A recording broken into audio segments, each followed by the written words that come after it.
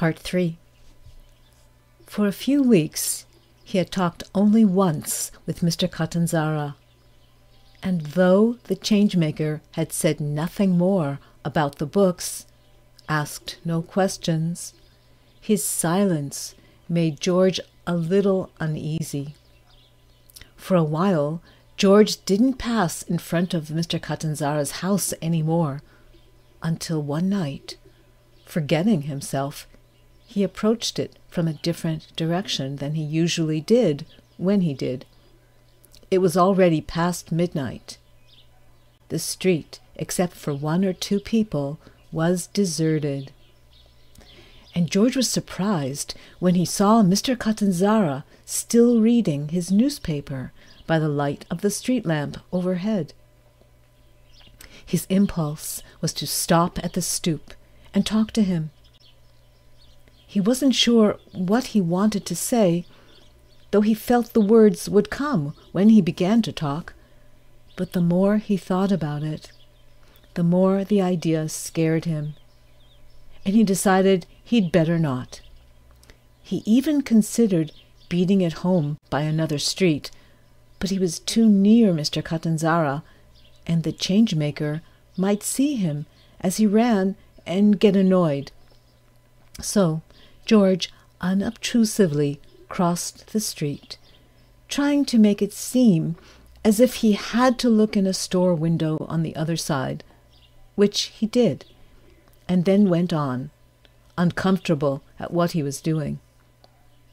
He feared Mr. Catanzara would glance up from his paper and call him a dirty rat for walking on the other side of the street. But all he did was sit there, sweating through his undershirt, his bald head shining in the dim light as he read his Times. And upstairs, his fat wife leaned out of the window, seeming to read the paper along with him.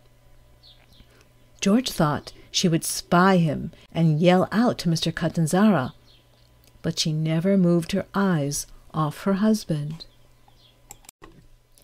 George made up his mind to stay away from the changemaker until he had got some of his softback books read.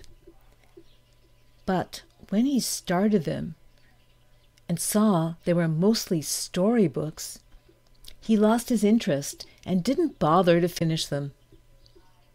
He lost his interest in reading other things, too. Sophie's magazines and newspapers went unread. She saw them piling up on a chair in his room and asked why he was no longer looking at them. And George told her it was because of all the other reading he had to do. Sophie said she had guessed that was it. So for most of the day, George had the radio on, turning to music when he was sick of the human voice.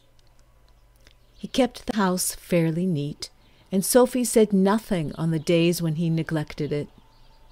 She was still kind and gave him his extra buck, though things weren't so good for him as they had been before.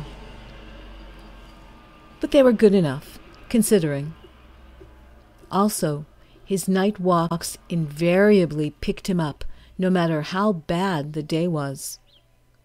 Then, one night, George saw Mr. Catanzara coming down the street toward him. George was about to turn and run, but he recognized from Mr. Catanzara's walk that he was drunk, and if so, probably he would not even bother to notice him. So George kept on walking straight ahead until he came abreast of Mr. Catanzara. And though he felt wound up enough to pop into the sky, he was not surprised when Mr. Catanzara passed him without a word, walking slowly, his face and body stiff. George drew a breath in relief at this narrow escape when he heard his name called, and there stood Mr. Catanzara at his elbow, smelling like the inside of a beer barrel. His eyes were sad as he gazed at George, and George felt so intensely uncomfortable he was tempted to shove the drunk aside and continue on his walk. But he couldn't act that way to him, and besides, Mr. Catanzara took a nickel out of his pants pocket and handed it to him. "Go buy yourself a lemon ice, Georgie." "It's not that time any more, Mr. Catanzara," George said. "I am a big guy now." "No, you ain't," said Mr. Catanzara, to which George made no reply he could think of. "And how are all your books coming along now?" Mr. Catanzara asked. Though he tried to stand steady, he swayed a little. "Fine, I guess," said George, feeling the red crawling up his face. "You ain't sure?" The changemaker smiled slyly, a way George had never seen him smile. "Sure, I'm sure. They're fine." Though his head swayed in little arcs, Mr. Catanzara's eyes were steady. He had small blue eyes which could hurt if you looked at them too long. "George," he said, "name me one book on that list that you read this summer, and I will drink to your health." "I don't want anybody drinking to me." "Name me one, so I can ask you a question on it." "Who can tell?